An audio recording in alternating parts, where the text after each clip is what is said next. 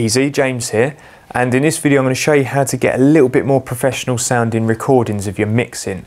Now I've been browsing through YouTube lately and I've come across loads of mix videos and they've been really good, like the mixing's been top notch, but the only trouble is the sound quality in the actual mix, the actual video has not been very good. It's been either a bit quiet or it's a bit loud at points and it starts clipping and distorting.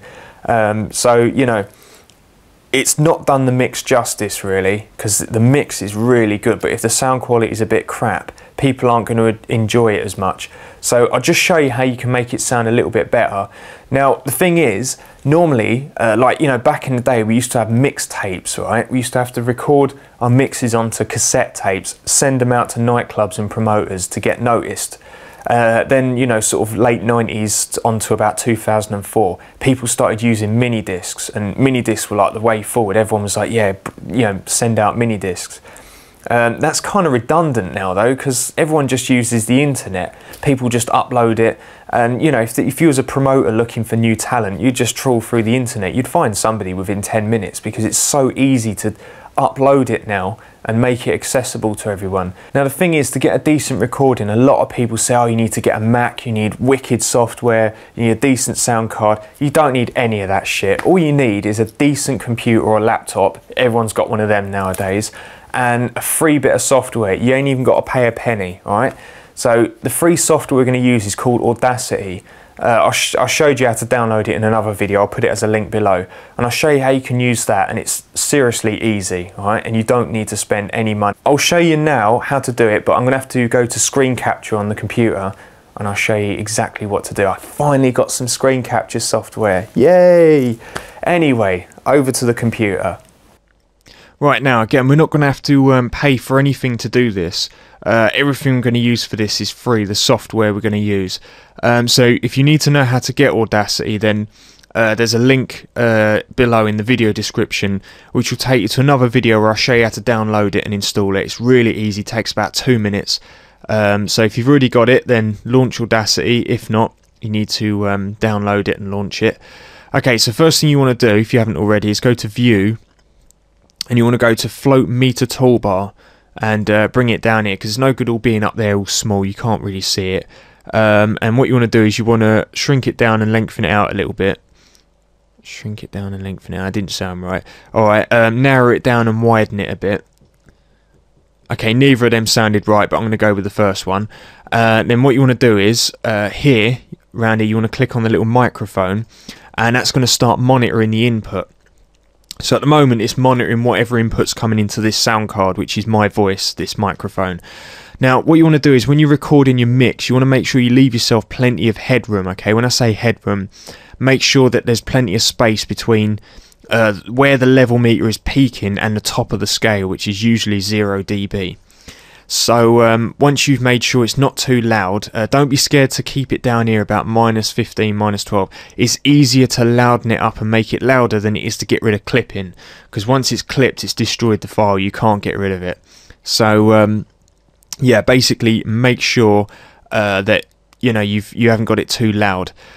So because my voice isn't going to be particularly interesting to work with, what we're going to do is I recorded a quick 2-track mix earlier before doing this video, so I'll just drag that into Audacity now, and basically when it loads you'll see what I mean. Now this just sort of reinforces my point a little bit about keeping it down, because imagine if that there was already sort of nearer to 0 dB, that's probably going to start clipping there. You can see where the mix is, it's a little bit louder than the rest of it.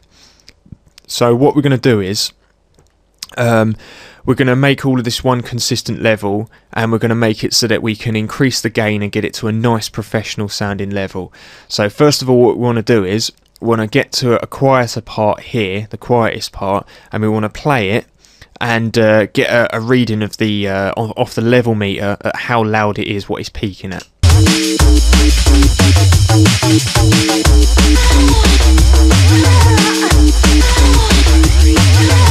Alright, that's peaking around -8 dB. So I'm going to go with that. We're going to say -8 dB.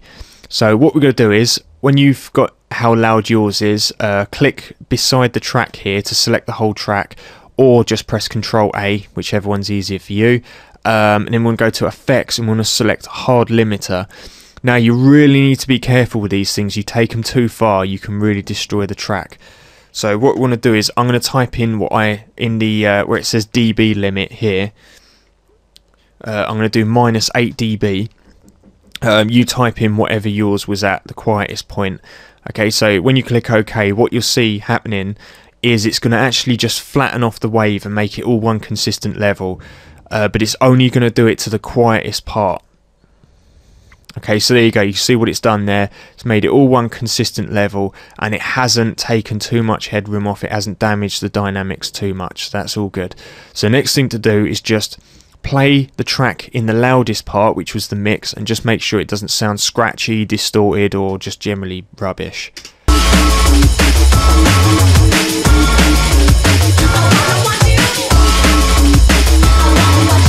Okay, that sounds fine.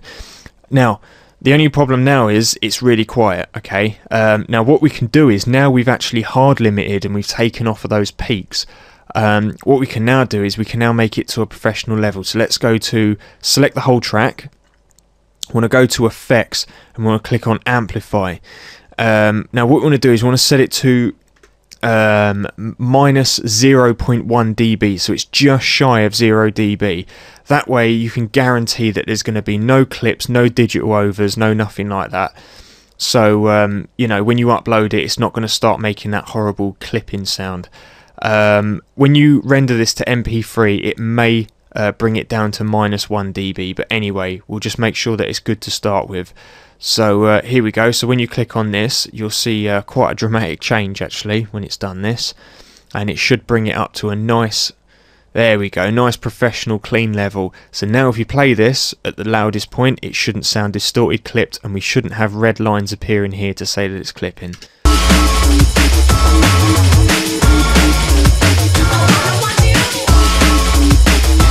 Just check other parts.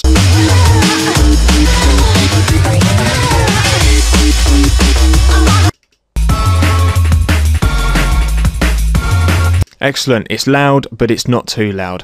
So that's all good. So now you've done that, we can now go File, you want to export as an MP3 and name your file and save it somewhere, preferably not on your desktop.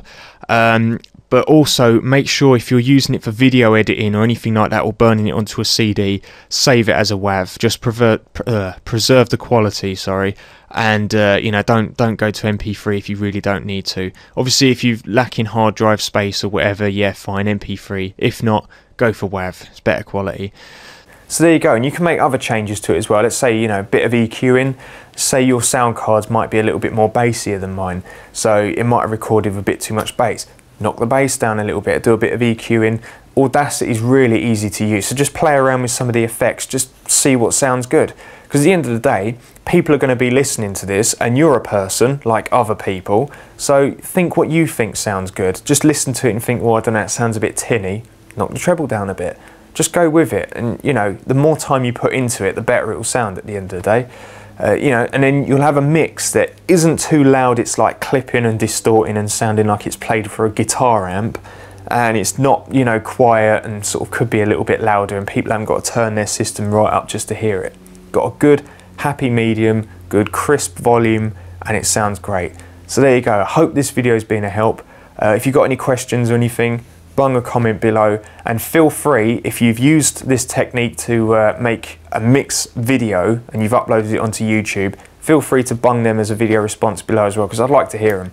So there you go, hope this video has been a help. Thank you for watching, nice one.